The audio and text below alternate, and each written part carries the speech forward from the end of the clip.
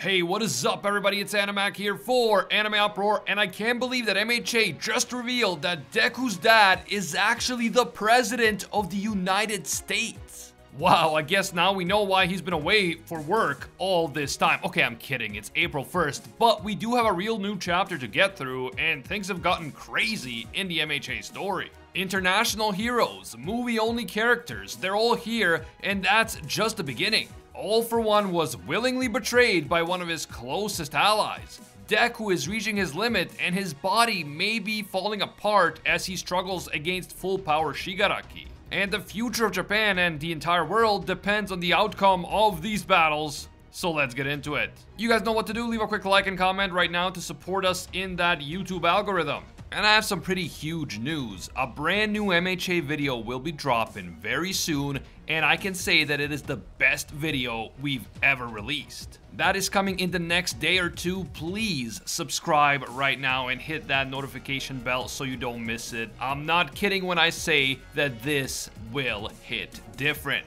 Finally, this video will contain MHA manga spoilers, so please proceed with caution. You have been warned.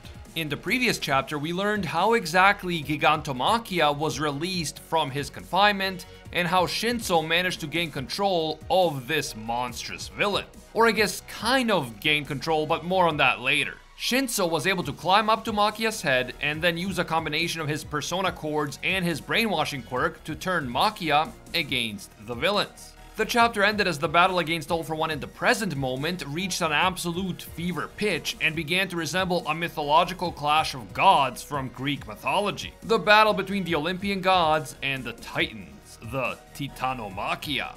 The latest chapter picks up right where the previous left off, with all the heroes and Gigantomachia teaming up against All for One. Tokoyami and the heroes who have been at Gunga all this time quickly realize that Shinso must be the one controlling Machia. And Mount Lady is doing her best to protect Machia from direct attacks by All for One in order to ensure that the effects of Shinso's quirk are not cancelled out by one of All for One's attacks. All for One also quickly figures out what's happening, and he now understands how the Aoyama family managed to deceive him over the phone. Shinso had used his quirk in order to help them fool All for One. The villain states that a brainwashing quirk is something that is well suited to a villain like himself, but not a hero. And we know that this is one of the things that Shinso is extremely self-conscious about. All for One really has a gift for getting to people. He can pinpoint someone's greatest weakness and insecurity very quickly, and he can instantly try to exploit them to his advantage. All for One then launches an attack at Machia in an attempt to break the effect of Shinso's brainwashing, and for a moment it looks like it worked. Machia begins to speak, and he indicates that he knows who his real master is because he can smell him. On top of his hearing being extremely sensitive, Machia's sense of smell is also exceptional. But then Machia does something unexpected. Instead of immediately switching sides to back up his master, he asks All for One why he abandoned him in the mountains and told him to wait for his successor to arrive. Machia has been waiting for his true master All for One this entire time, but now he feels that he was abandoned by All for One. That moment of abandonment was extremely painful for Machia, and it had a profound effect on him. Initially, Hawks thinks that maybe Shinso is still controlling Machia and forcing him to talk, but that's not what's really happening. Shinso explains that Machia is actually resisting his brainwashing, and he is only the second person who was ever able to resist, the first person being Deku. Machia feels like he was betrayed by his master, the one that Machia would have sacrificed everything for, and it seems that this betrayal has made Machia extremely angry. This anger is what is allowing him to resist the effects of Shinso's quirk.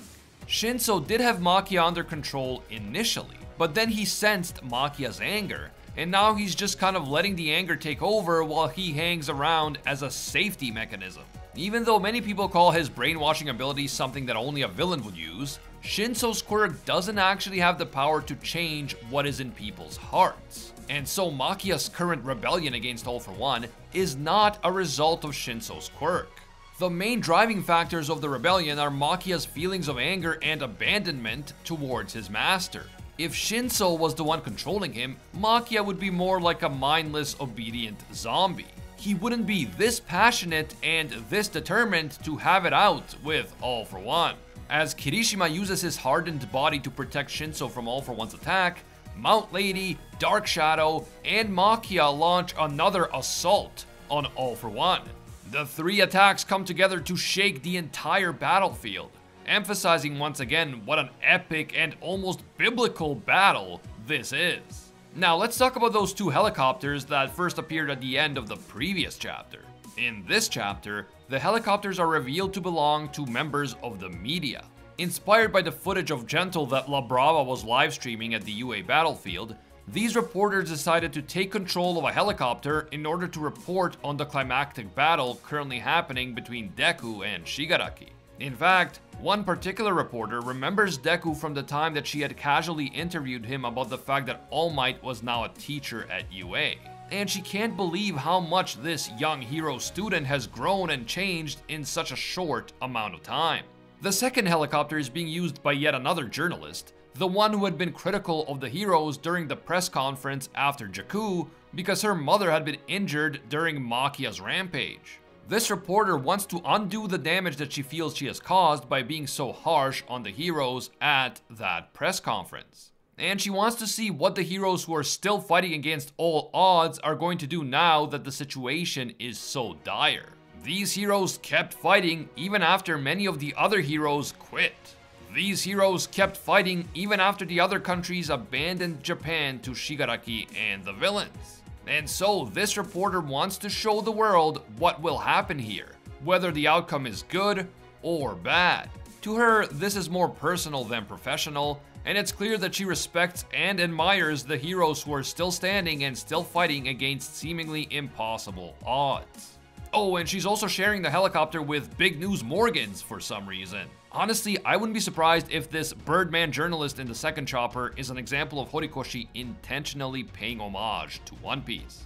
Back on the battlefield beneath the UA, Deku and Shigaraki have made contact. We see Deku holding Shigaraki by the wrists in order to prevent him from using Decay, while Shigaraki laughs maniacally, as he tends to do. We don't get to see more of this battle, unfortunately, but due to the way that the Deku panel was drawn, it looks like there might be cracks forming on his face, and especially on his forehead. There's been a lot of speculation about this on the internet. I mean, it could just be an artistic choice by Horikoshi to emphasize the huge amount of strain that Deku is under, or it could be something more sinister.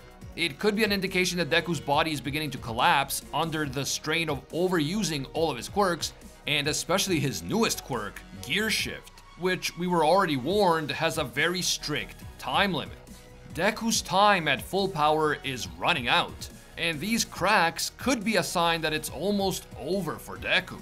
I've seen people speculating online about these cracks, but again, I have to emphasize that it could be more of an artistic choice rather than an indication of Deku's imminent doom. Anyway, now that these climactic battles between the remaining heroes and villains are being both live streamed and broadcast by reporters, and now that La Brava's livestream of Gentle has reached over 20,000 live viewers and growing, all of Japan and even the rest of the world is tuning in. Everyone is watching.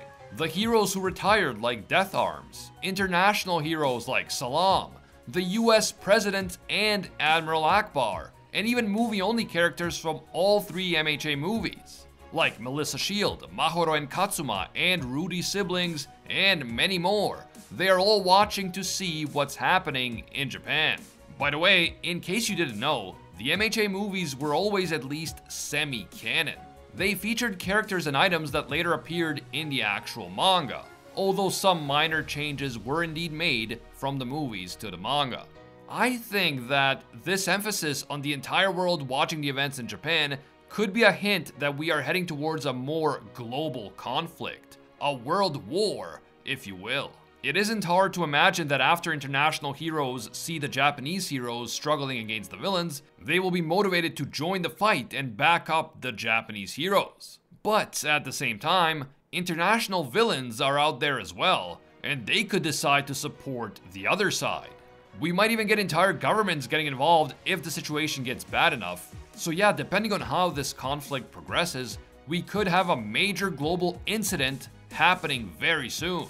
In this chapter, Horikoshi specifically went out of his way to make sure that we all know that everyone is watching and that everything depends on the outcome of these final battles. So, what will the outcome be? Is Deku's time really running out, and could his body be falling apart due to the fact that he keeps pushing himself too far? Personally, I do think that his time will run out soon, because the story already established that he was on a short time limit with Gearshift. The only question is how long Deku will be out of commission when his time runs out, and who will step up to take on Shigaraki while Deku recovers. Shigaraki is now at full power and he has full use of all his quirks, so whoever tries to help Deku will have a massive challenge before them. And what about the fact that the whole world is watching this battle? Do you think that any international heroes or even villains may appear and play an important role in the battle eventually? Personally, I would like to see some of them appear because so far Star and Stripe was the only one that got any real screen time. But I honestly don't know if there's enough time for all of them to be introduced. It definitely feels like we're heading towards the finale, and the end of the entire story seems closer than ever before. Finally, is Deku's dad the president of the United States? Let me know what you guys think down in the comments below. If you enjoyed this video and you want to see more in the future, leave a quick like and comment right now. It only takes you a second, but it helps me out with that YouTube algorithm. And as I said earlier, if you want to see that big new MHA video that will be coming out soon, possibly the best video we've ever made here on the channel, definitely subscribe and hit that notification bell right now. You can also hit me up on Twitter and Instagram at AnimeUproar. As always, thank you guys so much for watching, and until next time, see ya, Space Cowboys!